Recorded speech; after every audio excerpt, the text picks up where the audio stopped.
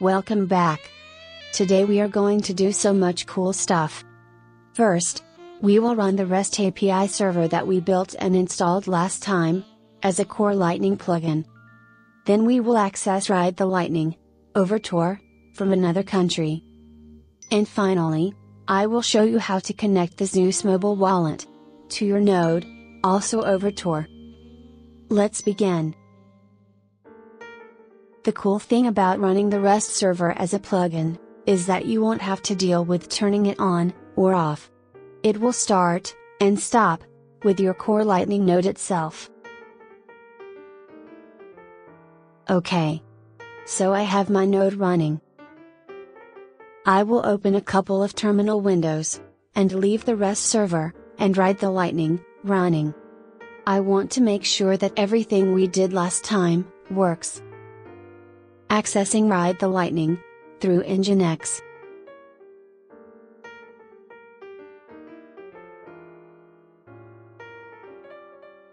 Everything is okay. I will stop both servers and shut down Core Lightning.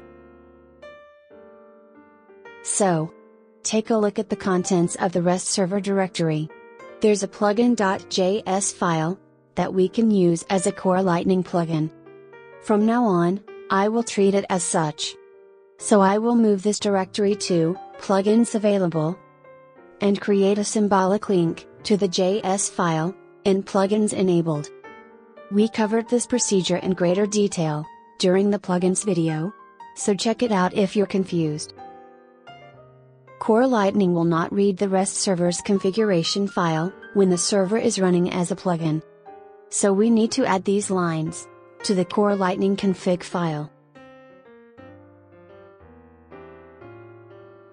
Restart Core Lightning and list your active plugins.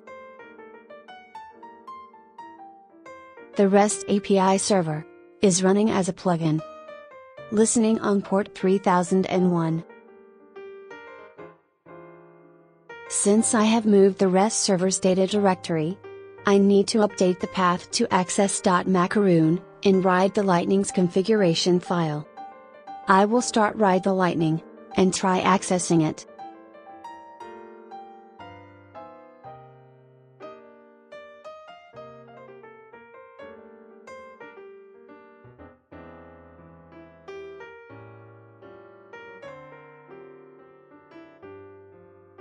Now, I will show you how to connect to your Ride the Lightning server, from anywhere in the world, over the Tor network. We can create a hidden service that listens on port 80, and forwards traffic straight to Ride the Lightning, on port 3000. Or, we can use an additional layer of encryption, by making Nginx the listening service. I will do the latter. If you are confused about this, please, make sure to watch the previous video on this series, and also the provided link below, where I go in greater detail about setting up a Tor hidden service. So, I will create a Tor hidden service for Ride the Lightning. Editing the Tor RC file.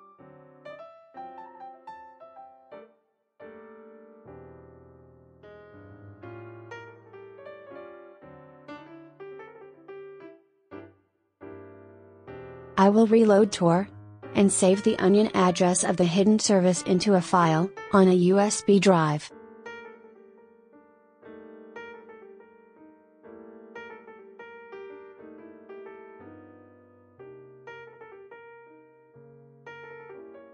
Okay. So I am ready to go somewhere else. I'll take the USB drive with me. How about Russia?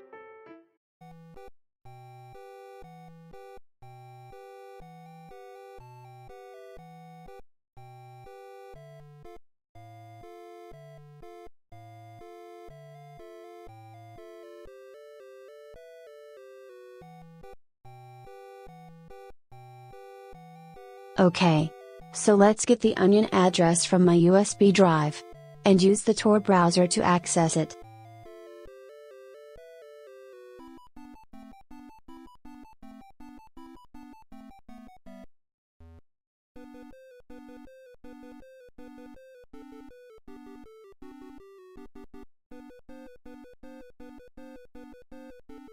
Congratulations! Now you can access your Ride the Lightning server from anywhere over Tor. And finally, we are going to connect the Zeus Lightning mobile wallet to our core Lightning node. We already have the necessary infrastructure in place, a REST API server. We want to do this over Tor. And yes, you guessed it, we need to set up another Tor hidden service. So let's do it.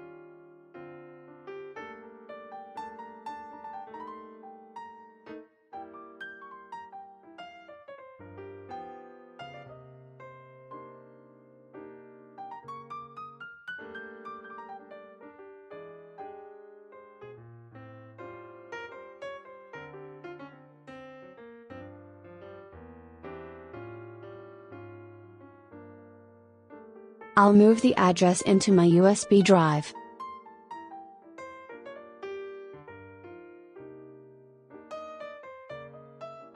One more thing. Zeus Wallet needs the REST server's macaroon file in hex format. We can convert it with the following command. Please remember that we moved the REST server directory into plugins available. I will append this to the file in my USB drive.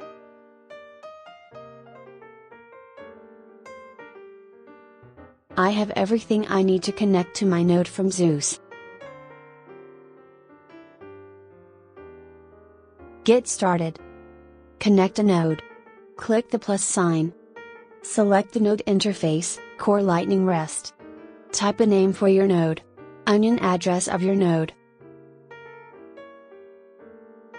Our REST server is listening on port 3001. Macaroon file in hex format. Use Tor. Save node config.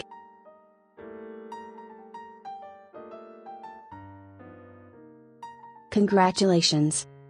You have connected Zeus to your core Lightning node over Tor.